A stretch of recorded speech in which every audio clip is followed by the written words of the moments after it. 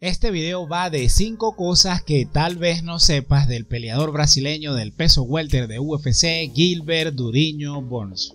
Como verás, el brasileño tiene una fuerte personalidad, carisma y criterio propio que le han permitido, junto a su talento, mantenerse en la cima de UFC durante muchos años. Soy José, esto es Fans Combat UFC, y la cosa número 1 que tal vez no sepas es que en una oportunidad, Gilbert Burns estuvo involucrado en una pelea de bofetadas con otro peleador de UFC, Ángel Loza, en el vestuario después de su sesión de entrenamiento.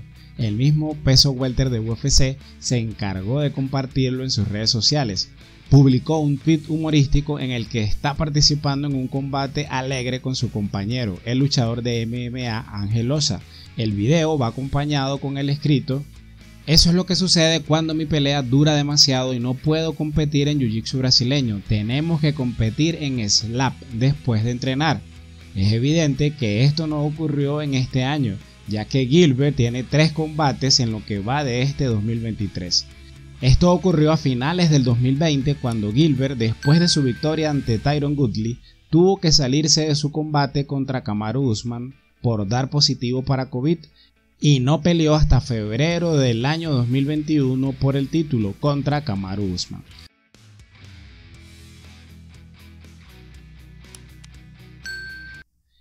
La cosa número 2 que tal vez no sepas es que Gilbert Burns, como muchos de sus colegas de UFC, ha sido acusado de usar esteroides. En una oportunidad, el ex peso ligero de Bellator, AJ Agazarm, lanzó algunas acusaciones serias contra Gilbert Burns sobre el uso de esteroides, y ustedes se preguntarán qué tiene que ver este tipo ex de Bellator con Gilbert.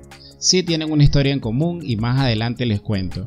Para darle contexto a la situación, Burns acudió a Twitter un poco para presumir de su cuello grueso y musculoso, comparándolo con el del ex campeón de boxeo de peso pesado Mike Tyson. ¿Vieron eso? Eso es ser bárbaro. Lo que generó muchas reacciones. La mayoría de las respuestas en el tweet de Duriño fueron alegres y jocosas, pero Agazar respondió insinuando que Burns estaba tomando potenciadores de rendimiento. Comentó: "problema de esteroides". Los dos continuaron bromeando en las respuestas, pero Gilbert terminó con un tono un poco amenazante. Gilbert Burns y Agazar tienen bastante historia entre ellos, ya que los dos se han enfrentado en múltiples ocasiones en las colchonetas del Brazilian Jiu-Jitsu. Burns derrotó a Agazar en el Kasai Pro 3 en el 2018, y durante las entrevistas posteriores a la pelea los dos hablaron un poco basura entre ellos. Agazar no es la primera persona que acusa a Burns de usar esteroides, ya que en el 2016 el varias veces campeón de jiu-jitsu brasileño y aspirante al campeonato de ONE, Gary Tonon, hizo una acusación similar.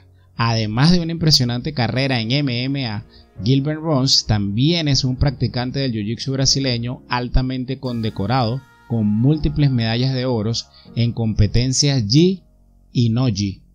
El tema de los esteroides siempre es un tema sensible entre los atletas de alto rendimiento, y es habitual que se acusen entre ellos, pero al final lo que importa es lo que digan los organismos que realizan los controles. En el caso de los peleadores de UFC, la USADA. Si llegaste hasta aquí, suscríbete, eso me motiva a seguir creando este tipo de contenido. Mi contenido es 100% UFC. Ahora sí viene lo chido. La cosa número 3 que tal vez no sepas de Gilbert Burns es cuál es su opinión sobre la fusión entre la UFC y la WWE. Como tal vez sepas o no, la empresa matriz de UFC, Endeavor, adquirió el 51% de las acciones de WWE. Según el nuevo acuerdo, UFC y WWE se unirán bajo una nueva compañía. Aunque Dana White y Nick Khan continuarán al frente de sus respectivas promociones, la fusión ha generado opiniones encontradas entre fanáticos y peleadores de UFC. A muchos les agrada la fusión, a muchos otros no. Hay quienes piensan que la credibilidad de UFC se puede ver comprometida. No lo sé, Rick, parece falso. aunque Dana White asegura que la fusión no traerá ningún cambio operativo dentro de UFC. Pero, ¿qué opina Guilbert Burns de la fusión entre UFC y WWE? Es una muy buena pregunta. Gilbert está contento con la nueva empresa, ya que piensa que abre muchas posibilidades. Duriño está interesado en la oportunidad de abofetear a la superestrella de WWE Brock Lesnar, quien, como saben, también fue campeón de peso pesado de UFC. Gilbert dijo en rueda de prensa: "Creo que ambas son grandes empresas que pueden ayudarse mutuamente a crear un marketing aún mejor para cada una. Creo que UFC puede aprender mucho de WWE y viceversa".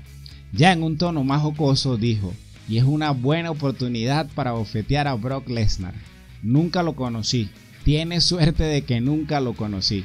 Quiero abofetearlo porque no puede empujar a DC, Daniel Cormier, así cuando llegó hasta allí en el octágono. Quiero abofetearlo en la cara", haciendo alusión al UFC 226 cuando Daniel Cormier se hizo campeón de peso pesado frente a Stipe Miocic. DC le hizo un reto a Brock Lesnar y Brock subió al octágono y lo empujó. Estas escenas son muy de la WWE y ayudan a vender peleas. Veremos más de esto en la UFC ahora que se fusionó con la WWE. Es una muy buena pregunta, la verdad, y no sé qué contestarte. La cosa número 4 que tal vez no sepas de Gilbert Burns es de qué 4 formas le benefició pelear con Chimaev a pesar de que perdió ese combate.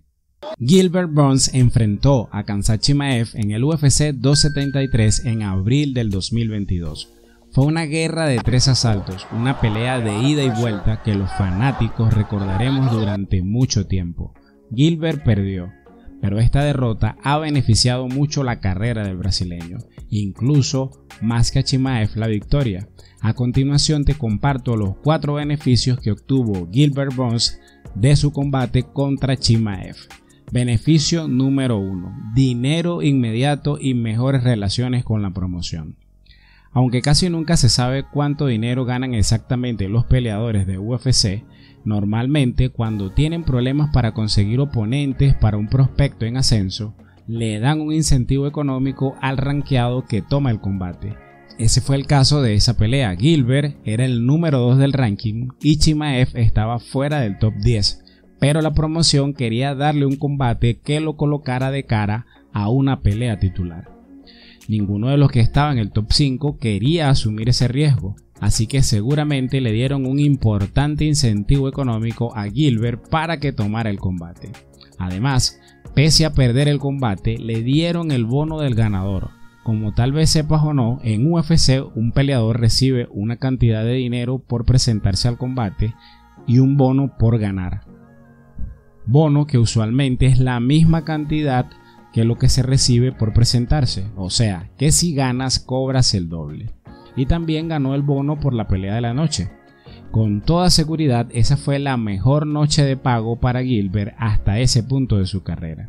Otro beneficio de tomar ese tipo de combates de alto riesgo es que mejoran las relaciones con la promoción de cara al futuro.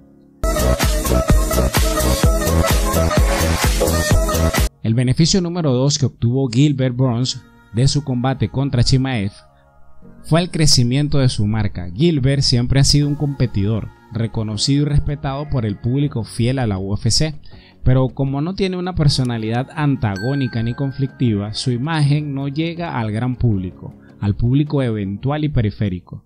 Un peleador como Gilbert necesita de un peleador como Chimaev que sí cautiva a ese gran público a través de su personalidad y comportamiento en redes sociales. Así que el simple hecho de pelear con Chimaev le hubiera hecho llegar a más personas y ser más conocido. Por ejemplo, el rostro de Li Jingliang es mucho más conocido después de pelear con Chimaev que antes de hacerlo, a pesar de que Chimaev lo dominó como a un amateur. Pero Gilbert, con su gran desempeño, no solo logró que ese gran público lo conociera, sino que parte de él lo apreciara y siguiera. Eso no me lo esperaba. El beneficio número 3 que obtuvo Gilbert Burns de su combate contra Chimaev fue el respeto y reconocimiento de los seguidores de UFC. Gilbert perdió el combate, pero en este departamento ganó mucho más que Chimaev. Vayamos a lo que son Gilbert y Chimaev después de ese combate, la imagen de quién creció más, quién se ganó más respeto. Hasta ese combate todos veían a Chimaev como un monstruo, como una aplanadora que había venido a destruirlos a todos y que por eso nadie quería enfrentarlo. Para que tengan una idea, Gilbert era el número 2 de la categoría y estaba desfavorecido 5-1 en las apuestas. ¿Y cómo era visto Gilbert?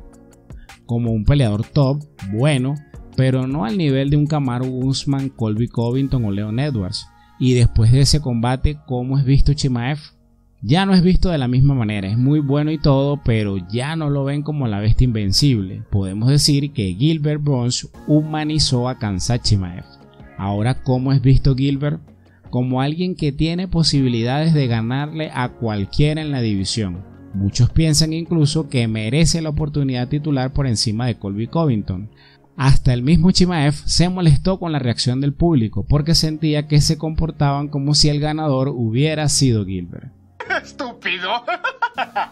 Y como beneficio número 4 de Gilbert Burns, después de su combate contra Chimaev, está su nuevo y mejor contrato. Justo después de su combate contra el checheno, Gilbert firmó un contrato de múltiples peleas con el que quedó muy satisfecho. El brasileño lo dio a conocer a través de Twitter. Acabo de firmar un nuevo acuerdo de múltiples peleas con UFC. Gracias Dana White y Sean Shelby por cuidarme. Solo estoy esperando al próximo oponente. ¡Ay, el amor! Mucha gente hablando miércoles sobre UFC, pero sin UFC y Dana no estaría aquí. Gracias mi hermano Aliad de la CIS, lo mejor. ¡Ay, el amor!